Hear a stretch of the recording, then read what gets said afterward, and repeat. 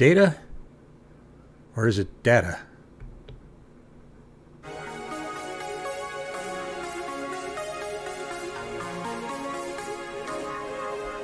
Welcome to the Rick Helps Real Estate Show. I'm going to use the word data.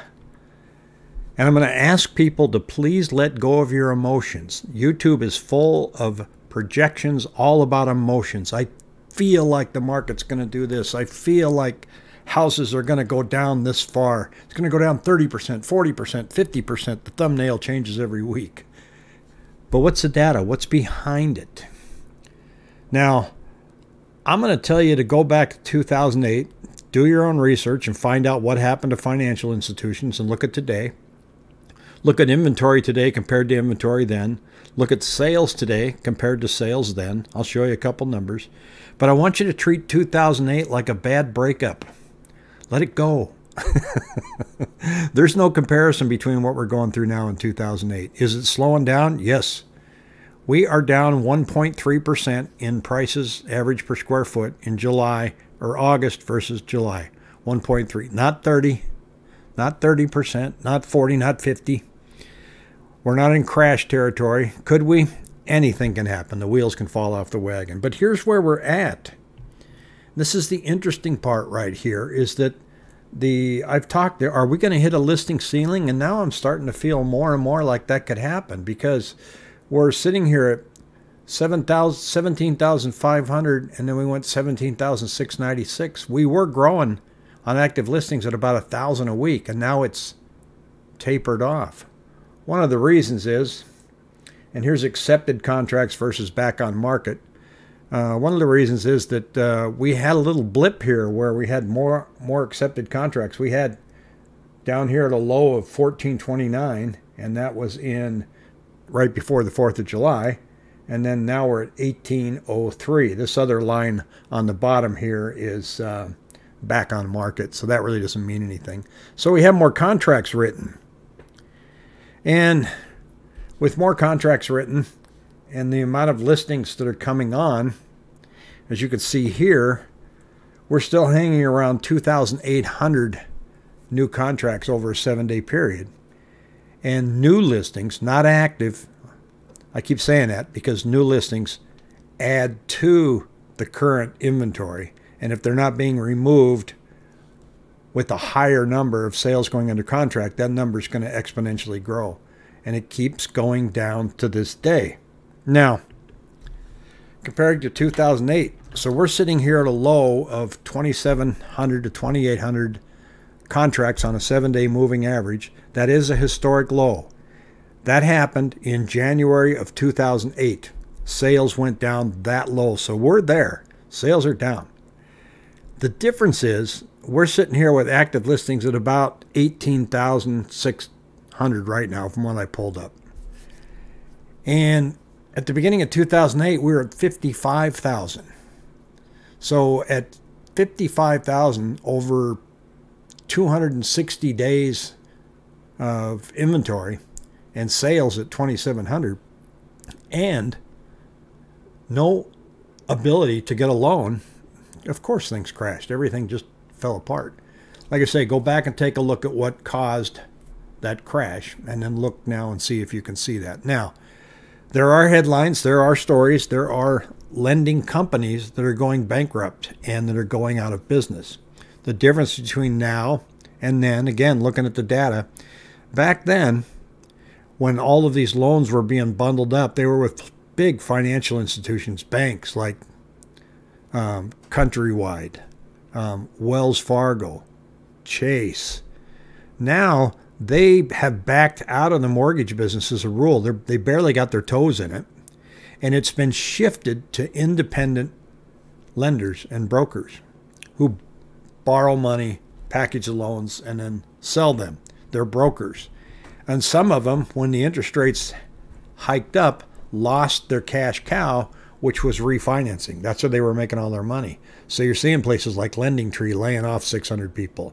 You're seeing independent lenders and brokerages all over the country going belly up because they're getting a margin call. That's actually good for the industry as a whole because those margin calls are making them, pay up, and they didn't bundle them into mortgage-backed securities and sell them, and nobody knows who owns them. So there's going to be some pain. There are going to be a lot of those type of lenders go out, and the banks are not really jumping in right now to say, well, we're going to make up the void.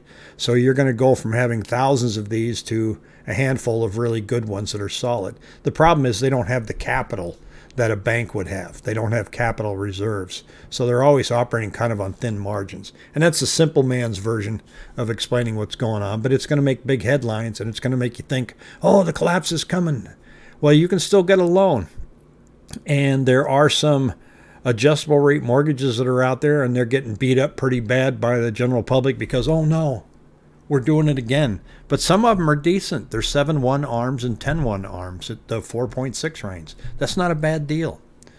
I wouldn't go with anything shorter than that, but there are solutions starting to come out. Now, our sales right now are sitting at 2,800 every 7 days. And if rates go up, and I think they will, it's pretty obvious. I mean, you don't need a degree from MIT to know that we're going to have pressure on rates. There is some thought that they could come down too, so there's arguments on both sides. Again, do your research and check it out, but follow it closely. But we had a bad week. They went up this week, and if rates go up, you have to wonder how much lower can that 7-day moving average get when it's already at 2,800. And where is the incentive for people to start listing their homes? Right now, they're all sitting on low 3s, low 4s, 2.9 mortgage rates. They're not going to list. So we did see an initial wave of listings simply because sellers thought, uh-oh, here it comes. An emotional move. I was going to sell in September. I better sell now because we all know it's going to be worse. Let's get our house on the market. So we saw a big wave of that. And now I think we're hitting that listing ceiling. Here's what's going on today with buyers, though. And sellers, you need to be aware of this because the mentality out there right now for buyers is that no matter what you're asking, they're not going to give it to you. Because buyers are feeling like they're trying to catch a falling knife right now. And so they don't want to get in and offer you full price. Even if you just reduced your price from $600,000 today to $500,000, they're going to offer you $470,000. It doesn't matter what floor you reached on your pricing. The buyers just can't wrap their head around giving you your asking price. So you'll see houses where prices have come way down, and it's actually the best price in the neighborhood. Nobody wants to write a full price offer. Now, Open Door, that's a whole different ballgame. They way overpriced their homes, so you're seeing $100,000, $150,000 reductions. That's different than what I'm talking about, just the average person that's putting their home on the market, and they started out too high, but then they marked it down to a reasonable price per square foot. In fact, you can look around at the neighborhood and see, wow, this is the best bargain out there, but nobody's going to write a full price offer. So be mentally prepared for that. And it's okay to wait it out. I mean, days on market are going to hurt you, but you don't really need to throw your price down to the floor yet. But understand that there will be a buyer that comes around and recognizes the value. So just be careful there. Have good conversations with your agent when it comes to knowing what's going on. But let go of the emotion right now in this market and just look at the numbers. And right now the numbers are showing you that sales are at the very bottom. Rarely have they ever been any lower than they are right now. And listings are not exploding. Until those two dynamics change, we're going to be sitting right here. In fact, the level of price declines that we are seeing is now starting to subside a little bit simply because new listings are not coming on board. So hope that helps. Thanks for watching. Don't forget to hit that subscribe button. Take care.